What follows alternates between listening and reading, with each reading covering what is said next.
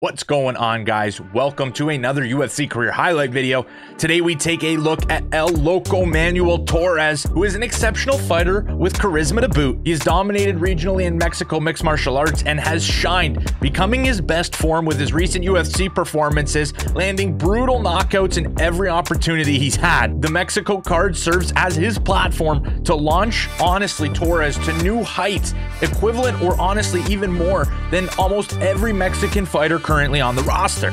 Without further ado, let's take a look at the career highlights of Manuel El Loco Torres. Oh, Till's out!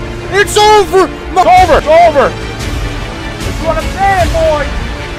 Oh! He got dropped! It's over! It's over, Munoz! Oh my God!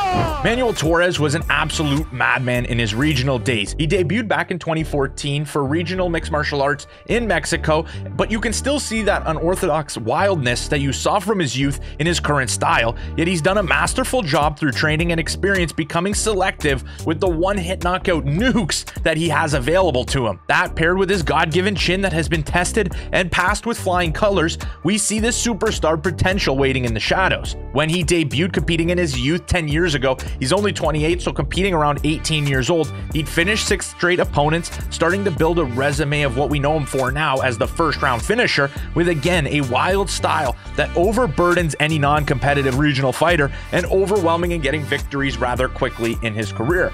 So at 6-0, he would decide to take it a little more serious, taking on competitors with more background in mixed martial arts and having more success as pro MMA fighters. Torres continued his winning streak, notching 2 more victories in a single night and clinching the beatdown featherweight title through consecutive back-to-back fights. However, the night also marked a significant shift for Torres as he encountered his first decision win, albeit by split decision. Nevertheless, adversity soon struck. In his relentless pursuit of wild striking exchanges, Torres found himself vulnerable to his opponent's takedowns. Rather than focusing on defense, he opted to threaten with submissions in an attempt to secure victory early. This strategy backfired when he fell victim to a Matt Garcia heel hook, resulting in his first defeat in under a minute via submission. Undeterred, Torres found redemption in his next fight in 2019. However, during the fight after that at Circus in Tijuana against Carlos Calvo, history repeated itself. Despite attempting to lock in an anaconda choke on a Calvo takedown attempt, Torres once again found himself in a precarious position, even with the anaconda looking to be deep at some points. He took Calvo's back, but this time Calvo capitalized on Torres's vulnerability, executing a beautiful roll to secure one of the legs and securing a knee bar submission win. This marked Torres' second first-round submission loss in just 3 fights.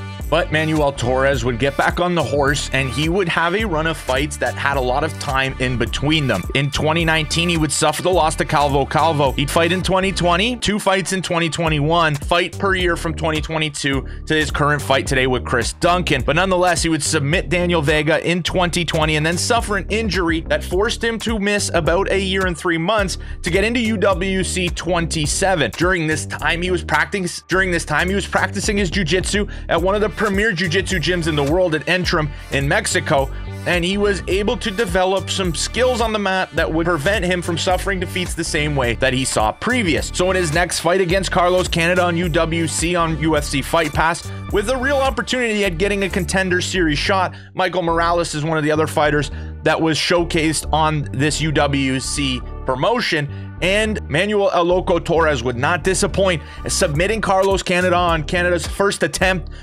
cinching in a guillotine choke and getting it standing up, which is very, very tough to do. You can see that Manuel Torres was putting everything he had into the submission, and he would force Carlos to tap at 25 seconds of round number 1, and this impressive performance would land him in the UFC, and he'd go on a run of first-round finishes.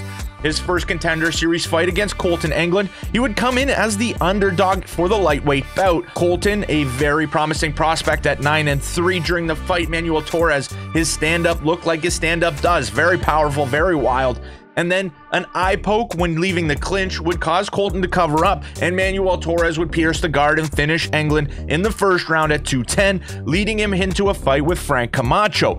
Camacho, an extremely tough UFC fighter with a veteran history, and this fight would be a wild exchange. Manuel Torres would be hit with 1-2s, but he would land the most of the damage, almost putting Frank Camacho out a couple times before sealing the deal at 3:27 of the first round. This was an absolutely wonderful fight. It earned Manuel Torres a UFC Performance of the Night bonus. It'd be his first on his career, and I don't doubt the first of many going into the future. It would get him on a UFC Fight Night in Vegas, Vittori versus Cannonier, and he would represent on the main card, taking on Nicholas Motta, who is a great Muay Thai fighter, a stand-up fighter that would be a great test for Manuel Torres. Torres would do the same as he's done before, putting together some of his best performances in the Ultimate Fighting Championship. He would sleep Nicholas Motta with one of the most perfect elbows you can see in mixed martial arts. It would shut Motta's lights off immediately, and this was while Torres was actually eating some shots in the bout. This would mark Torres' second performance of the night bonus in back-to-back UFC fights, and honestly, back-to-back UFC performance that he was actually eligible for the performance of the night. He wasn't going to get it on a Dana White Contender Series fight, obviously. So Manuel Torres is looking really, really good going into this fight with Chris Duncan. It's going to be in his home country of Mexico, so I don't doubt the fans are going to be behind him. Let me know how far you think El Loco can go with all the skills that he has. Still training at great gyms in Mexico, still training in Vegas, getting great looks from different guys, training, learning. How far do you think he can go? But that'll do it for today's video, guys. If you enjoyed, smash the like button, subscribe, and I will see you in the next one.